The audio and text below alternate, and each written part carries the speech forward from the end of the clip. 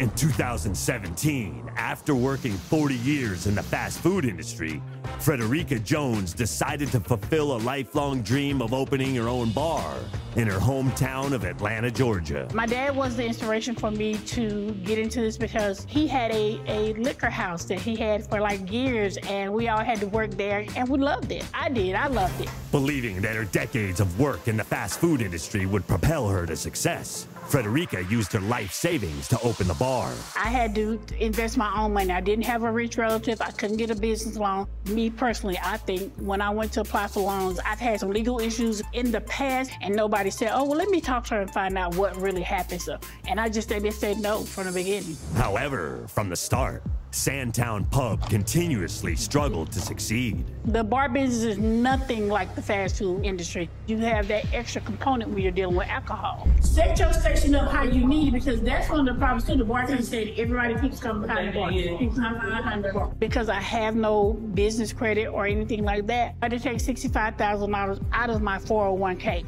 But it wasn't just the lack of money or broken equipment that was holding the bar back.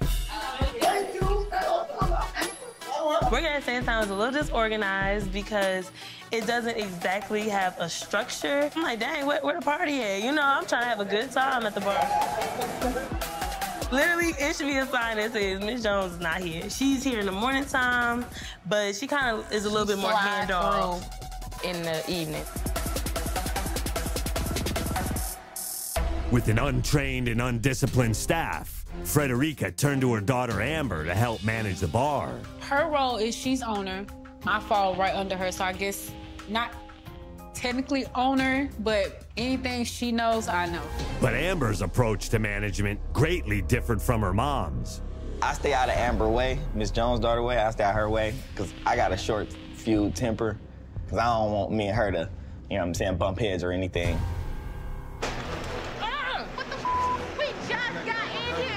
Daryl and Derek are definitely the problem children. They get away with more stuff, and that's why I be saying, you know, my mama, she babies them in a way. She has these people who she considers her kids, but, you know, at the end of the day, these are not your real kids.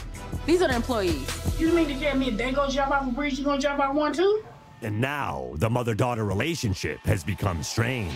If she could just tone it down just a little bit, you know, be a little friendlier, be a little bit nicer to people, I think we would be able to go a lot further. It's either yes or no. I need you to work on it. Yes, I work on it. Okay, thank you. I've literally been working with my mother since birth. It's always boss first, mother second. As a result, tensions at the bar have further caused business to decline. It kills me when you look up and look at me.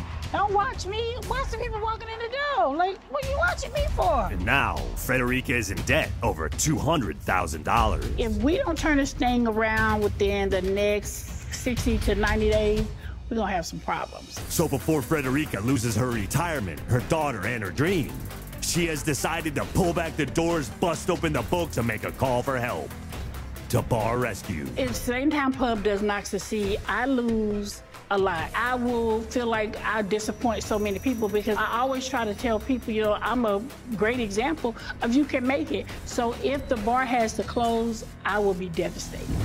Hi, this is Jon Taffer. Click here to subscribe to Paramount Network on YouTube for more Bar Rescue.